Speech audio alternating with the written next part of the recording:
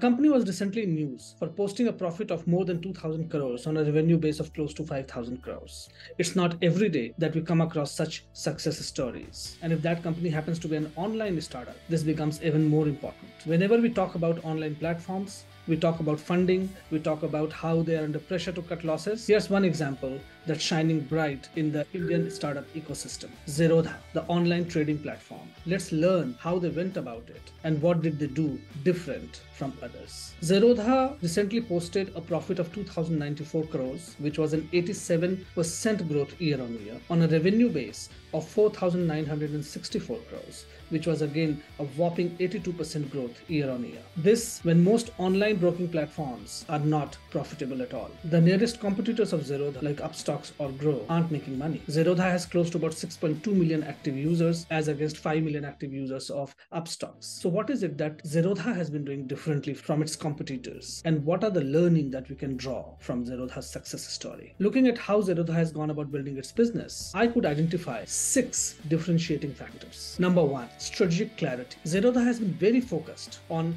the serious users of the markets, which are traders. An online trading platform has often 2 choices: to go after traders or go after retail investors. Traders transact daily or weekly, and Zerodha charges a certain fee on every trade. Out of its 6.2 million active consumers, majority are traders, and Zerodha makes money on each trade. Traders are more serious players, and therefore they stick around with the platform and even keep coming back to the platform. So carefully selecting its target audience base helps Zerodha focus and cut its customer acquisition cost, which is where most companies bleed.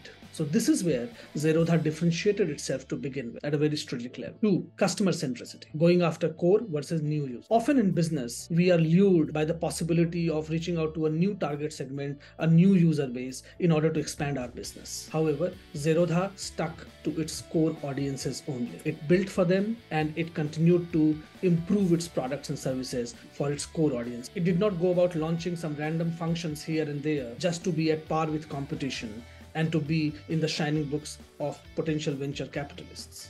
Their focus was on building a profitable business and not really increasing the valuation of the company. 3rd, pricing strategy, giving services for free or charge money for it. Zerodha charges 200 rupees on every Demat account opening. Traders and investors who are serious don't mind paying this fee to get access to the platform. Also, it kind of positions Zerodha as a premium platform. And Zerodha also makes money on every single transaction. However, it requires a lot of conviction to charge from day one and not give anything for free. 4th, retention strategy, going after subscription model or charging one time. Zerodha charges maintenance charges or annual fee per account per year. This helps build a strong subscription business for Zerodha. It helps in retaining audiences because those who have opened account with Zerodha once decide to stick with it and they keep coming back onto the platform. This also helps Zerodha keep making money out of the user even if the user is not trading. This also works for Zerodha at a different level. It helps Zerodha filter out serious audiences from the casual ones. 5th, customer acquisition strategy. Zerodha modeled itself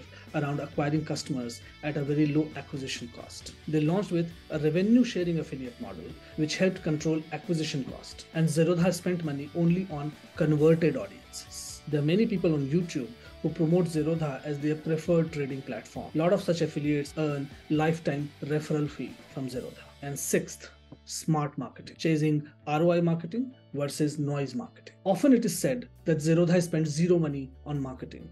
Well, that's not entirely true. Zerodha did marketing, but in a very different way. Zerodha focused on truth. It realized that a large part of trading also involves educating consumers, educating users, educating traders on how they can do things better and make more money and grow their business. So Zerodha did some very smart content marketing. They invested a lot of money in educating customers via Varsity, which in return not only helped increase trade volumes, but also helped attract more consumers. And the second thing Zerodha did was influencer marketing. Well, they did not go the traditional route there and paid a lot of influencers a lot of money.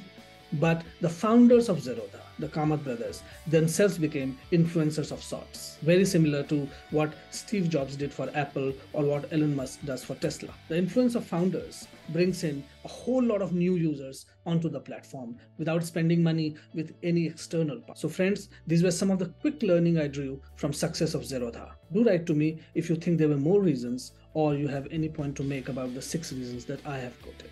For many more such insights, you can subscribe at Guru Prasoon on YouTube, Instagram, Twitter, Facebook, and LinkedIn.